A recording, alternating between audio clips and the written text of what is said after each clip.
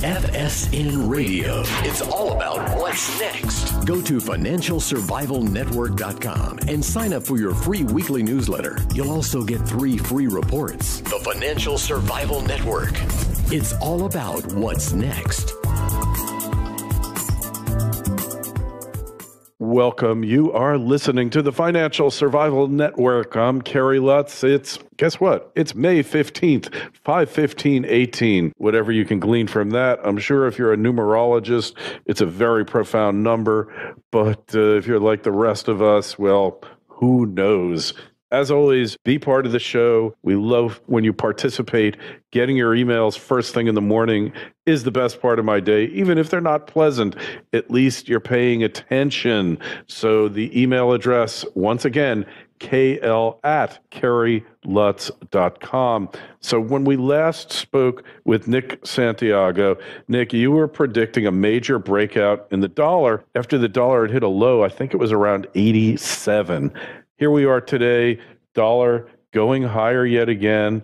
I guess I should tell you what the dollar is, so I'm not just quoting useless statistics for you. According to Kitco, at this particular moment, $93.28, so it's up 6, almost, it's about 8 or 9%, but that is a huge move in the dollar in currency markets. Nick, welcome back to the show. We're thrilled to have you on. It's great to be back, Terry. Thank you again for having me.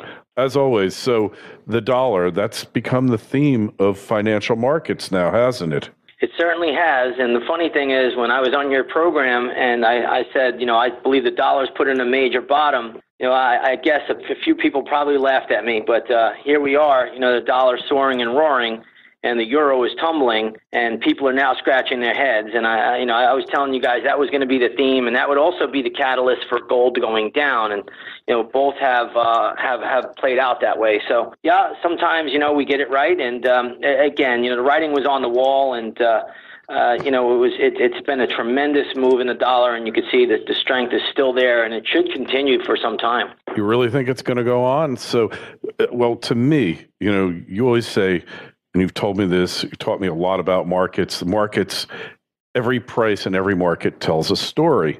To me, this story is telling me, maybe the problems with the euro and all of those marginal players in the Eurozone isn't done yet. Maybe Deutsche Bank really is not a fully functioning bank. Maybe they're still really on life support. It's saying there's a lot more going on here than the media or the governments want you to believe.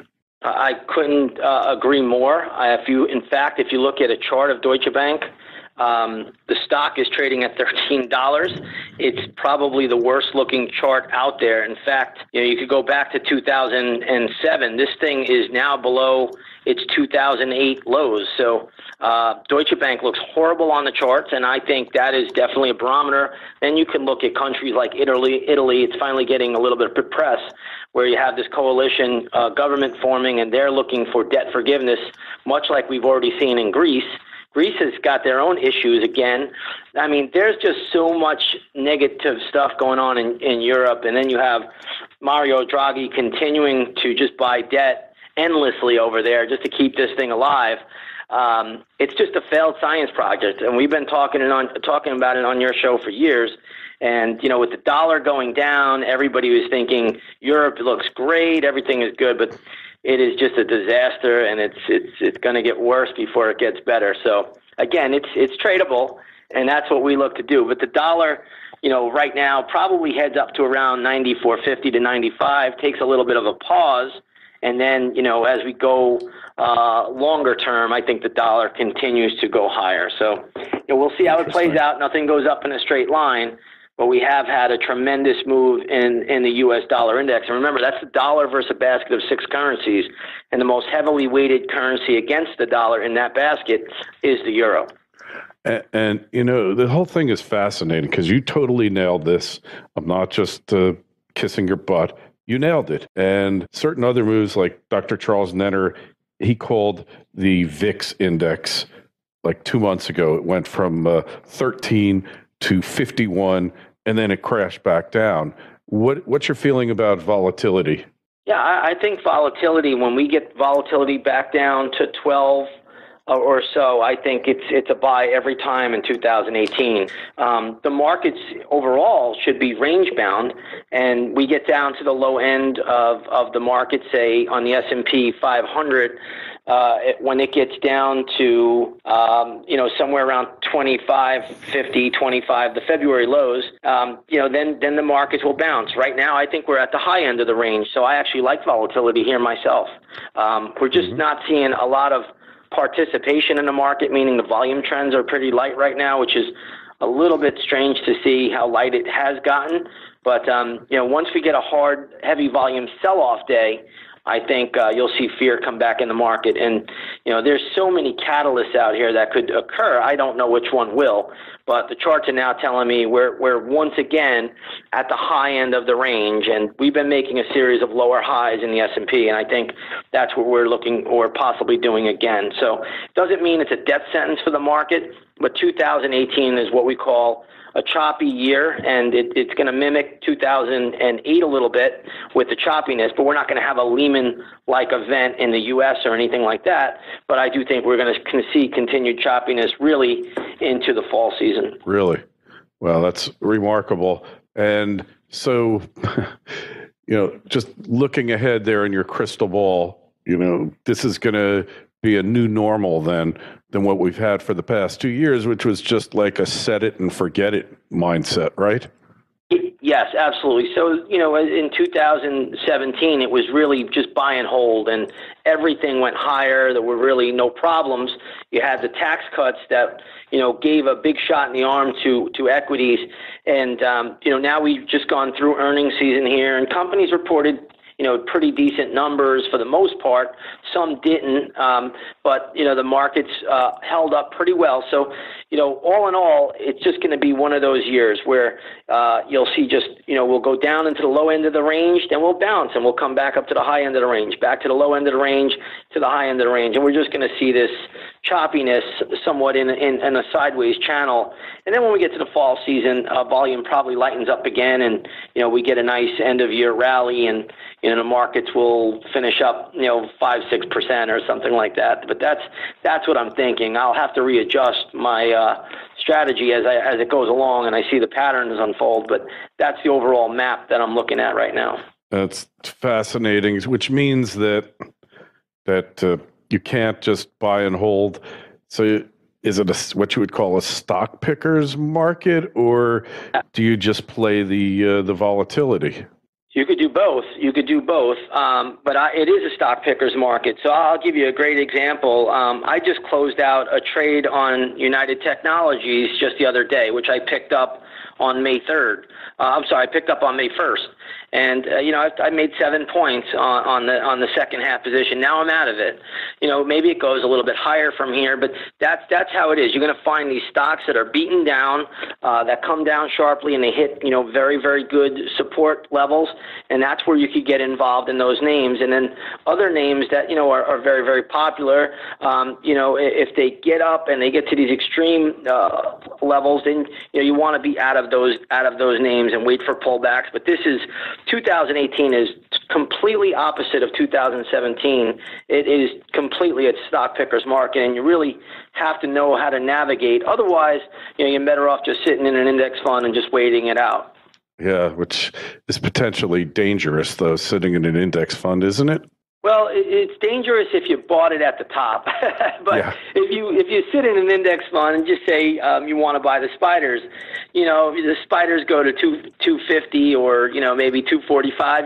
That's a spot where I would get interested in it. Ultimately, this is a range bound year, so you just don't want to buy at times like right now, where we've had a good run for the last 6-7 weeks. So that's something I always try to tell traders, like, hey, get used to when everybody loves something, you don't want to love it. When everybody hates something, that's when I want to love it. I always call myself a good Samaritan trader, because when somebody can't take it anymore, I usually will take it off their hands. And when somebody wants something so bad, I'll usually just give it to them. Yeah, well, there's a new movie out called Bad Samaritan. Maybe we want to find out about that. It's just amazing though to watch this thing unfold because it's not going the way anybody ever expected, right? I mean, nobody predicted this really, but you, pretty close. I've done pretty well. 2018 has been a blockbuster year for us, and that's so far so good. Again, I always tell traders we're never going to be perfect. It's just a humbling business, and if I've learned anything over the years, I've learned that markets have energy to the upside, they have energy to the downside, and we always try to anticipate the anticipators, is what we used to say in the 90s. So again, you just have to look at the charts and just try to take price, pattern, and time and put them together. One thing the legendary trader Jesse Livermore used to say the stock market is never obvious. It's designed to fool most of the people most of the time. Yeah, and it does. So that's this kind of market. Now, if you're like Warren Buffett and you're in the stock market, and you've caught, the greatest rallies of all time, hey, listen, God bless him. The guy's made fortunes, and my hat's off to him. But if you're, a trader and, you've dealt with markets since, say, 2000, you've seen some pretty amazing crashes. And, for me, I like to, I'm considered a bit of a market timer. So, I like to watch the trends of these markets and get out when it tells me to get out and get back in when it tells me to get back in. And like we said, the market's always communicating. It's just whether or not you can hear its message, right? That's 100% right. And the way it communicates to us is by the technicals, looking at these pattern formations. Remember, human nature never changes, therefore the markets don't change. Now, I know a lot of traders believe with all the algorithms that are out, but these algorithms are still programmed by humans, and human nature just doesn't change. So again, I prefer that the algorithms stay in place. I like high frequency trading, and they benefit us. So again, just watch the chart patterns. The chart will tell you everything you need to know. How do you think how high frequency trading really benefits you, the market participant? Well, for one thing, it keeps liquidity into the system, and that's very good for us. And number two, we have a way of reading the charts, and we call it reading the tape. And very, very often we can see just by using the patterns and the structure of the patterns when a market is about to pop or break out. So again, it's not a perfect system, but it's a very, very good system. And with high frequency in there, you get rewarded a lot quickly if you're correct, and that helps us a lot. And I still prefer it, and I like that liquidity in the marketplace. But doesn't that liquidity dry up, Nick, once they get a little scared off, once the market starts going down? Well, once the market goes down, believe it or not, there's actually more liquidity because you have so much sell pressure, and then you have the market makers, which are obligated to buy, right? So they got to buy and sell. So they have to make a market in that particular equity. So, it doesn't really, as long as we're on the short side, we actually prefer it if the market's going down. So it goes down a lot quicker when it falls. The old saying is the markets take the stairs up and the elevator down. So the stairs up and the elevator, that's a great old truism of Wall Street. Yeah, so we kind of prefer it. They might even take the ledge off the side of the building if it goes down fast enough, right? I've seen it. The swan dive off, right? The swan dive off the Empire State Building, if you will. It's an amazing time to be around here. And you just keep thinking, wow, you think you've seen it all. And then you get surprised, Nick, right? Yeah, you think you've seen it all, and then the markets will come up with something new. And the irony of it is a lot of people always ask me for the catalyst, and they always say, hey, what is it going to be? And I always say, well, there's these problems out there. And then very, very often the chart will tell us there's a problem out there. It won't be any of those problems. The news will report something completely different. So, I never try to even predict the catalyst. I never, ever know what the catalyst is going to be. It just happens. And, the charts are usually one step ahead. But like I said, there will be times where you're humbled by the market, and you do get it wrong. Anybody that tells you they're 100% correct, you know what they're full of, and it's a humbling business. But what are they if you could selling bat you? a good average in this business, you're going to make a good living. And that's really the key to it all. And that's what you teach people how to do, right?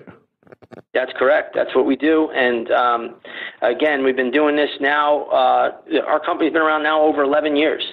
So We've now taught thousands of traders. And the funny thing is, when markets were going a little bit haywire, my phone rings off the hook.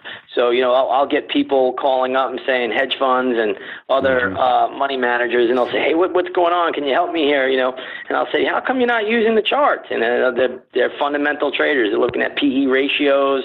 They're looking at earnings to book value. They're looking at a whole bunch of different metrics except the charts. And I always chuckle at that. And I say, what does that stuff tell you? I said, doesn't money flow going in or out of the stock, isn't that all that matters? Yeah. And, they all want to buy on these, fundamental reasons. So it still amazes me to this day, but keeps me in business. So, yeah, really your thing is when in doubt, go back to the chart, right? I'm always about the chart. So to me, it's always, always, always about the charts. And, you could just look at some simple things on the charts, just like, is the chart making higher lows or is it making lower highs? What's the formation? Is it going sideways? Is it in a channel? Where's the moving averages and where is the stock trading adjacent to the moving average? There's so many different technical pictures. They always have that saying, a picture is worth 1,000 words, and I think it's worth 10,000. So I look at a picture of a chart, and some people will see chaos. I see a Picasso. And, if traders get to appreciate and read the charts, they'll be surprised how much more they can learn by just, hearing all the noise of, earnings and book value. How many times have you heard a company report great earnings and the stock plunges that day, right? Yeah. And they guided higher and they said, this is the best and we're getting better and we're going to create this, that, and the other thing. And the next thing you know, the stock is in the toilet bowl. And that's because the market is a forward-looking mechanism. It's a predictor of the future. It looks out 6 to 9 months and it already knows. So I think, that's why I use charts, because it's all about money flow. Are the institutions getting into a stock or are they getting out of a stock? And really that's all that matters. So what about the manipulation and all that? Does the chart kind of allow you to see the manipulation without getting caught up in it?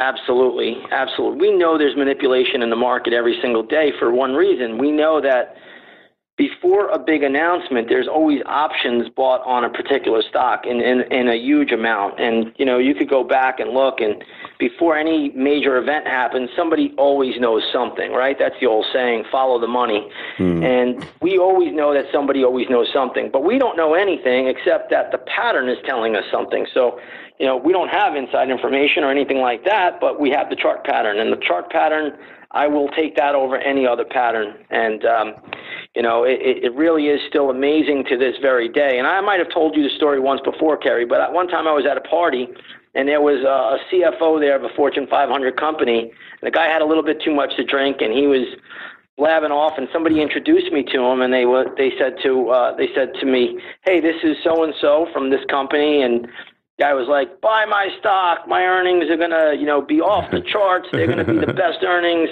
And I looked, and I knew the stock. I knew the company very well. And I was like, that stock's a short. It's not even going up anymore. And that morning, I'll never forget, the earnings came out on a Tuesday morning, I think it was, and the stock popped, and it was up big in the pre-market, and then it just, once the opening bell rings, it collapsed, and it was down about, really? 15, 16% that day. And I said, okay, there you go. It's all about the chart. It has nothing to do with the, with the numbers. And you think you're getting it from the horse's mouth. The insider, the guy who knows where the dollars are buried, where they're going in the company, and yet not the case. Not the case. Yeah, that was not the case. That's so, really cool. Sometimes I always tell people, I said, be careful where you get your information from. Just take the charts. They're real time, they're live time, and they don't lie to you. They're just telling you the truth. Now, this CFO didn't lie either. His numbers were very good. He did guide higher, but the market already knew what those numbers were going to be. The market had already priced it in. And needless to say, that stock has never seen that price again. That is a cool story.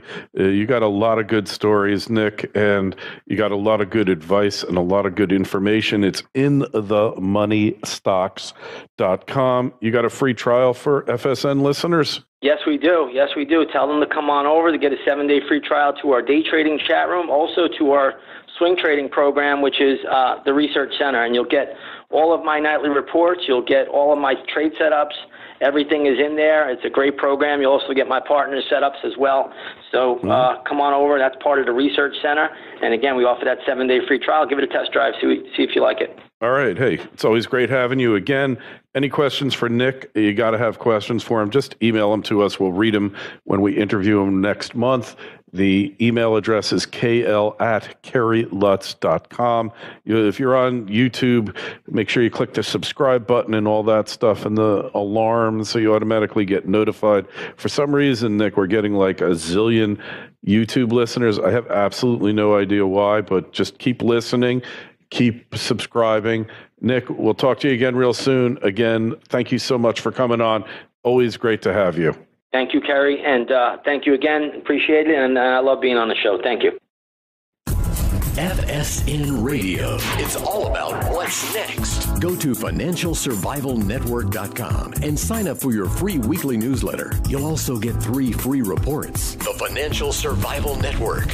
It's all about what's next. We'll go down into the low end of the range, then we'll bounce, and we'll come back up to the high end of the range, back to the low end of the range, to the high end of the range. And we're just going to see this choppiness somewhat in a sideways channel. And then when we get to the fall season, volume probably lightens up again, and, we get a nice end-of-year rally, and, the markets will finish up, 5-6% or something like that. But that's what I'm thinking. I'll have to readjust my strategy as it goes along, and I see the patterns unfold. But that's the overall map that I'm looking at right now. That's fascinating, which means that you can't just buy and hold. So is it what you would call a stock picker's market, or do you just play the volatility? You could do both. But it is a stock picker's market. So I'll give you a great example. I just closed out a trade on United Technologies just the other day, which I picked up on May 3rd. I picked up on May 1st. And, I made 7 points on the second half position. Now I'm out of it. Maybe it goes a little bit higher from here, but that's how it is. You're going to find these stocks that are beaten down, that come down sharply, and they hit, very, very good support levels. And that's where you could get involved in those names. And then other names that, are very, very popular, if they get up and they get to these extreme levels, then, you want to be out of those names and wait for pullbacks. But 2018 is completely opposite of 2017. It is completely a stock picker's market, and you really have to know how to navigate. Otherwise, you're better off just sitting in an index fund and just waiting it out. Yeah, which is potentially dangerous. February lows, then the markets will bounce. Right now, I think we're at the high end of the range, so I actually like volatility here myself. We're just not seeing a lot of participation in the market, meaning the volume trends are pretty light right now, which is a little bit strange to see how light it has gotten. But, once we get a hard, heavy volume sell-off day, I think you'll see fear come back in the market. And, there's so many catalysts out here that could occur. I don't know which one will, but the charts are now telling me we're once again at the high end of the range, and we've been making a series of lower highs in the S&P, and I think that's what we're looking or possibly doing again. So it doesn't mean it's a death sentence for the market, but 2018 is what we call a choppy year, and it's going to mimic 2008 a little bit with the choppiness, but we're not going to have a Lehman-like event in the U.S. or anything like that. But I do think we're going to see continued choppiness really into the fall season. Really? Well, that's remarkable. And so, just looking ahead there in your crystal ball, this is going to be a new normal than what we've had for the past 2 years, which was just like a set it and forget it mindset, right? Yes, absolutely. So, in 2017, it was really just buy and hold, and everything went higher. There were really no problems. You had the tax cuts that, gave a big shot in the arm to equities. And, now we've just gone through earnings season here, and companies reported pretty decent numbers for the most part. Some didn't, but the markets held up pretty well. So, all in all, it's just going to be one of those years where you'll see just as. And the funny thing is, when I was on your program and I said, I believe the dollar's put in a major bottom. I guess a few people probably laughed at me, but here we are. The dollar's soaring and roaring, and the euro is tumbling, and people are now scratching their heads. And I was telling you guys that was going to be the theme, and that would also be the catalyst for gold going down. And both have played out that way. So yeah, sometimes we get it right, and again, the writing was on the wall, and it's been a tremendous move in the dollar, and you can see that the strength is still there, and it should continue for some time. You really think it's going to go on? So, well, to me, you always say, and you've told me this, you taught me a lot about markets. The markets, every price in every market tells a story. To me, this story is telling me, maybe the problems with the euro and all of those marginal players in the Eurozone isn't done yet. Maybe Deutsche Bank really is not a fully functioning bank. Maybe they're still really on life support. It's saying there's a lot more going on here than the media or the governments want you to believe. I couldn't agree more. If you look at a chart of Deutsche Bank, the stock is trading at $13. It's probably the worst looking chart out there. In fact, you could go back to 2007. This thing is now below its 2008 lows. So Deutsche Bank looks horrible on the charts, and I think that is definitely a barometer. Then you can look at countries like Italy. It's finally getting a little bit of press, where you have this coalition government forming, and they're looking for debt forgiveness, much like we've already seen in Greece. Greece has got their own issues again.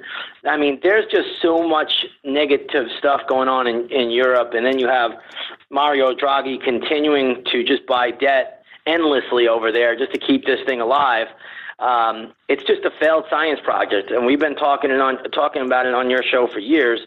And, with the dollar going down, everybody was thinking Europe looks great, everything is good, but it is just a disaster, and it's going to get worse before it gets better. So again, it's tradable, and that's what we look to do. But the dollar, right now probably heads up to around 94.50 to 95, takes a little bit of a pause, and then as we go longer term, I think the dollar continues to go higher. So we'll see how it plays out. Nothing goes up in a straight line.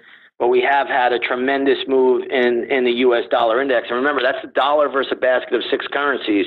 And the most heavily weighted currency against the dollar in that basket is the euro. And the whole thing is fascinating because you totally nailed this.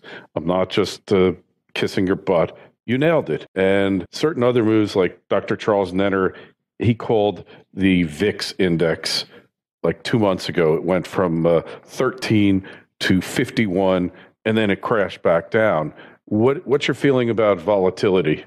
Yeah, I think volatility, when we get volatility back down to 12 or so, I think it's a buy every time in 2018. The markets overall should be range bound, and we get down to the low end of the market, say on the S&P 500, when it gets down to somewhere around 25.50, 25.